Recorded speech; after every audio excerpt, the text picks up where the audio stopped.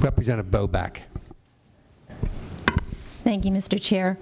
Good afternoon, Madam Secretary. Thank you for being with us today. My question is regarding the Centers for Independent Living. Now, these are very important centers, and we all know that they have 4 major components, and I'd like to mention them: the information and referral, independent living and skills training, peer mentoring, and advocacy. And ultimately, they serve individuals who have all types of disabilities. So here's my concern. The CILs have been level funded this year after having been cut 15% over the past several years, and yet they are expected to serve a growing number of disabled people. Can you comment, what are we doing? And I do realize there's a federal caveat in there somewhere. And with all that being said, will the Commonwealth still be able to be in compliance with the Independent Living Services Act with this particular funding proposal? Yes, they should be, to answer your last question.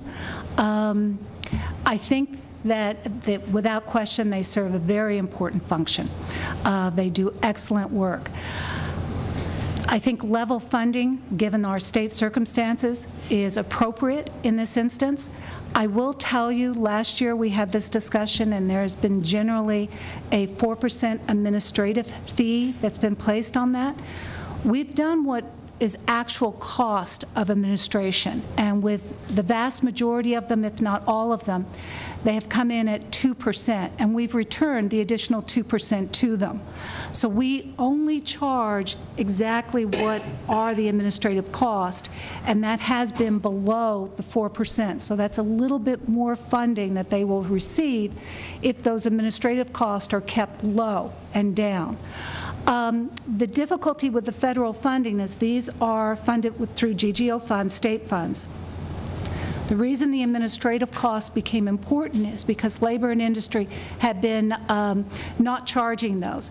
That meant on another end, a 4-to-1 and a 9-to-1 federal match was not being made with those dollars.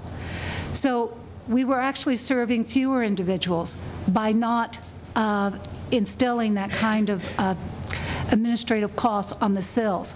We actually receive, in some instances, 4-to-1, in other 9-to-1, when we moved and had it properly allocated. But we're very judicious with it, and we keep records of actually what it cost and return what isn't spent back to the CILs.